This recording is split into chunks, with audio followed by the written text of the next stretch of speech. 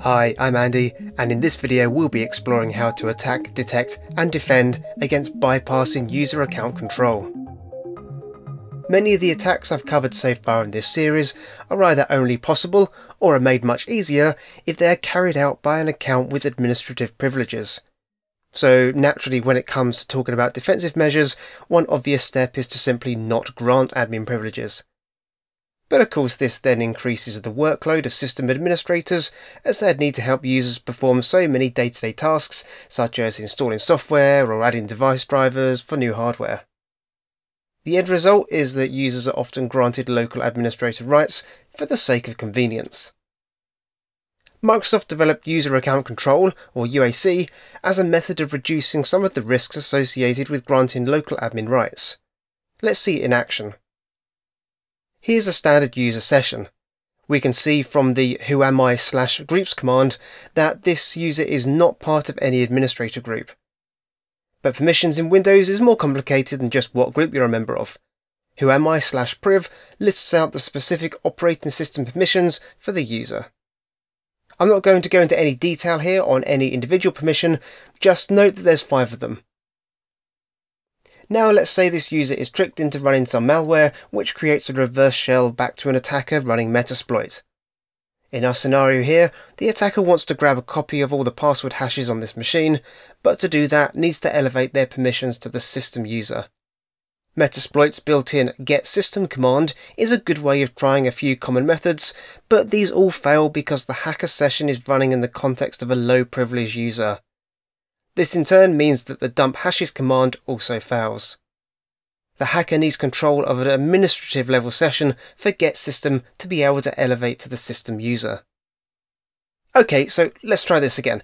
Now we have an admin account and the group listing confirms that this user is indeed in the administrators group.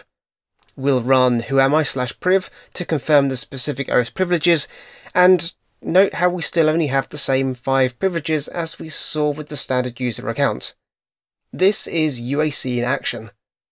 UAC forces all apps to run in a low privilege context by default, and only allows elevation to a higher privilege mode if explicitly authorized by a local administrator. So, even if a user is logged in with an admin account like we are here, all applications still operate in a low privilege context unless explicitly approved. Let's see what happens if our user is again tricked into running the same malware. Here we can see this attacker session is now running in the admin user context, but again any attempt to get system or dump hashes fails.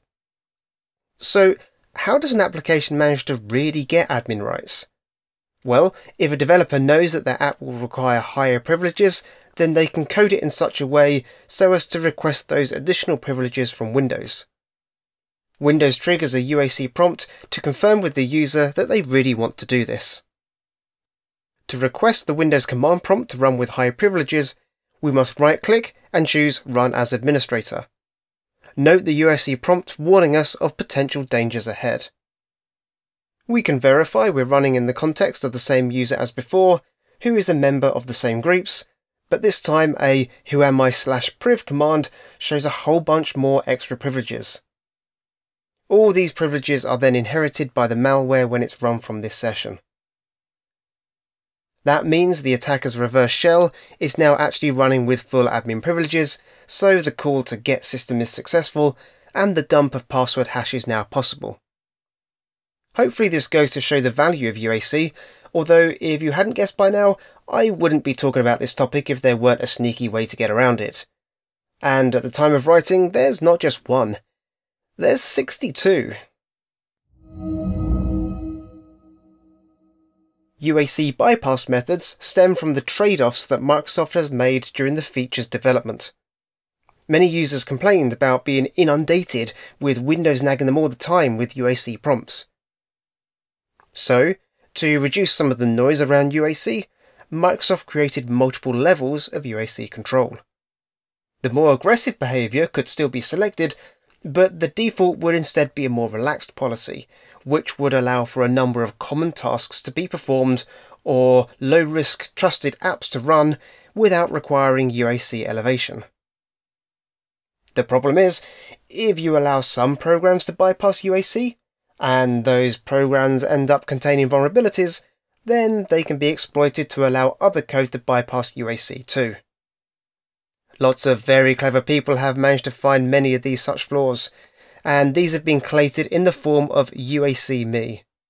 The GitHub page for this project gives details on each of the flaws and the current status. You can see that many have since been fixed by Microsoft, but many have not, including some which have existed for many years. And more flaws are being discovered all the time. And this isn't even a complete list. Let's try bypassing UAC using the most recent method. Here's the command prompt of an admin user which is subject to UAC. We can verify the limited permissions using whoami/priv.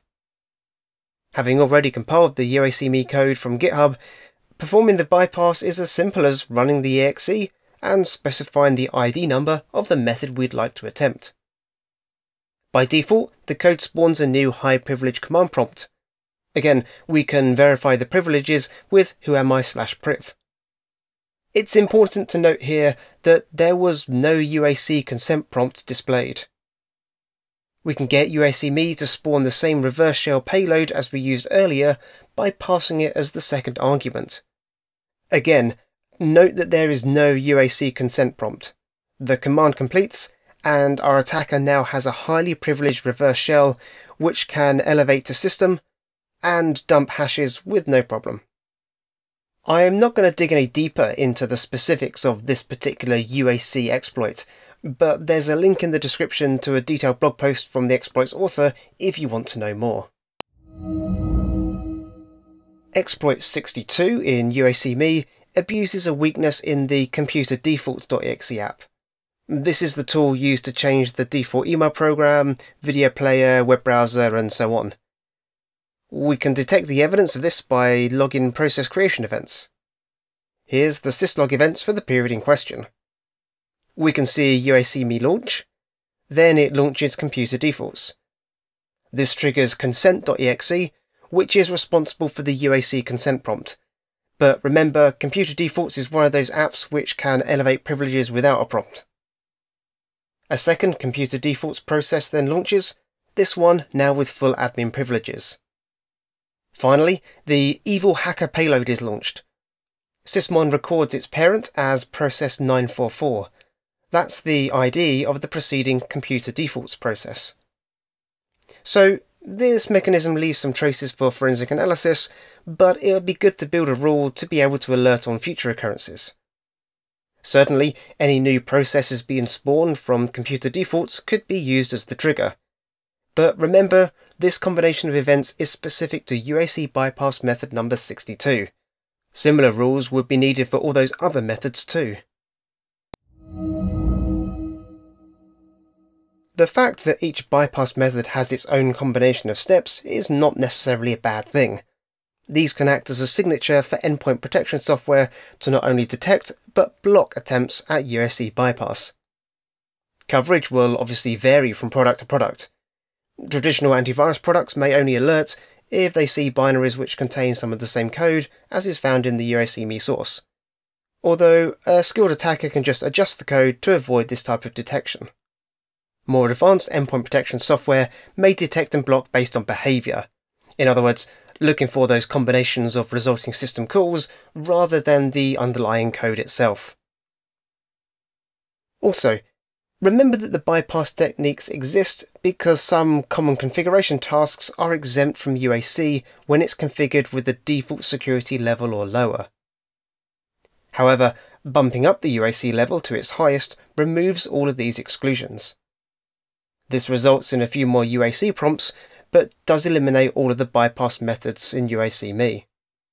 Trying the same attack now triggers a UAC prompt which, hopefully, a user will decline, unless they are intentionally trying to access the Set Program Access and Computer Defaults control panel item.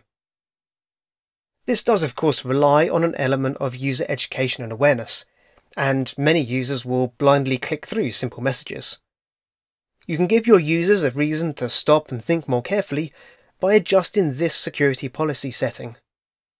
Once enabled, UAC prompts will require a user to re-enter their admin credentials. This helps to indicate to the user the significance of the UAC prompt, and again, hopefully, the requirement to enter their password should trigger users to think more carefully about whether the UAC consent matches the activity that they're trying to perform. But still, unless you have a lot of faith in your users, I've got to fall back to my default position at the start of this video. Just don't give out admin privileges unless they are really, really needed. That about wraps up this video. If you found it useful, please do give it a like and consider subscribing if you want more of this sort of content. Drop a note in the comments if there's anything you think I missed around attacking, detecting and defending against bypassing UAC, or if you have a good idea of what topic I should cover next. I'll see you next time.